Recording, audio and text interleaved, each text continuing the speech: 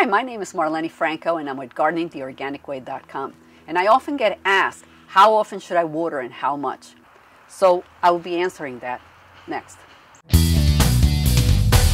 And the answer is really quite simple. It's 1 inch a week. That's a really good measurement in terms of being able to actually get an actual number for it. You pick up a rain gauge, and let's say you start off on Sunday as the beginning of the week, and you let it ride until the following Saturday. If you haven't received with rain at least that inch, then you should subsidize that amount of water so that you get the full inch of rain. That's if you're using overhead sprinkler system.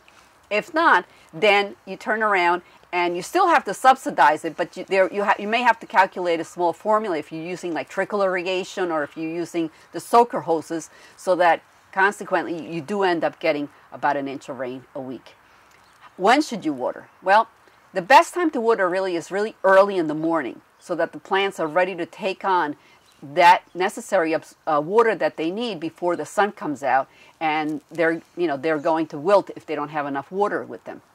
If you absolutely can't water in the morning, then okay, you can water in the evening, but not so late, because the later that you water, the more potential you have for spreading bacterial diseases and other kinds of funguses from the splash of the soil that gets right onto the plants, and then you basically spread disease. So it's really best to water early in the morning. That's the ideal time. Definitely not during the day, or in the middle of the day, I should say, because the water, if any of those water particles lands on the leaves, then what happens is that it'll form almost like a magnifying glass and burn holes right into the leaves. If you're watering with trickle irrigation or the soaker hose during the middle of the day, you're going to get so much evaporation that you're still going to be losing some of that water. So again, water early in the morning. If you're using a sprinkler system, it's going to land wherever it happens to land the water within the plants. But if you're using the soaker hose, you want it about 3-4 inches away from the base of the plant, so that it's near the root system and it's targeted to the particular area where the root system is developing. That would be the best location.